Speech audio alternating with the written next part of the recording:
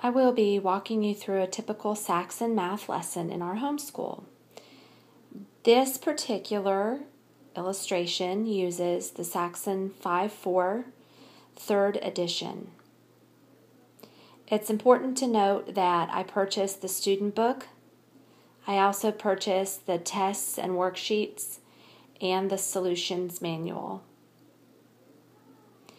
Every lesson is approached in exactly the same way. If you read the introduction in Saxon, the publishers are very specific about how you should complete a lesson. I recommend reading this thoroughly and do not deviate from it. It's been our experience that if you stick with exactly what the authors of the book suggest, you will have the most success. Let's use a sample lesson here. Here's lesson 14. The warm-up section usually takes us about 15 minutes. You'll notice that the very first thing it wants you to do is facts practice. What we do is we get out our facts practice book, and I'll show it to you up here. This one's already been completed. This is 100 addition facts. I set the timer. My son completes his 100 addition facts, and then we grade it. A nice feature that Saxon has is in the back of the book. Let me flip to it for you. You can record every single facts practice that you have.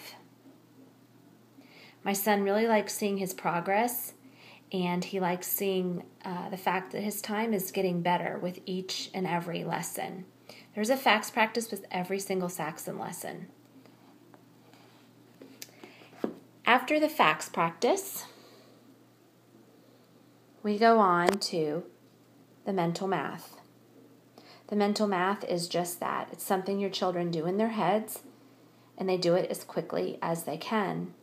And after a while, they start learning strategies for this mental math that will really, really help them as they get older. My son reads out the answers to the mental math problems to me. We go over any difficulties that he's had. And then in this particular lesson, there's patterns. And in this lesson, it has been dealing with patterns of 4s, and they ask them to fill in a number chart. So we go back to the hundreds number chart right here, and you can see that he's filled in all the multiples of 4. So like I say, all of this warm-up takes 15 minutes, maybe sometimes less, sometimes more. Then we go on to the new concepts. I read through the entire lesson to my son, and then we go on, and he completes the lesson practice in his notebook. You'll see the lesson practice, there's A through F, or here, I'm sorry, it's A through H. And I will sit with him, and we sometimes work through these together. And then he completes the mixed practice problem set. Generally, there's about 25 or 26 of these. He completes all of these in his notebook. Once he has finished them, I grade them immediately. We correct any that he's missed, and I record his grade. Like I say, it is this way every single week. Every single week. But yet there is something very comforting about this repetition for the children.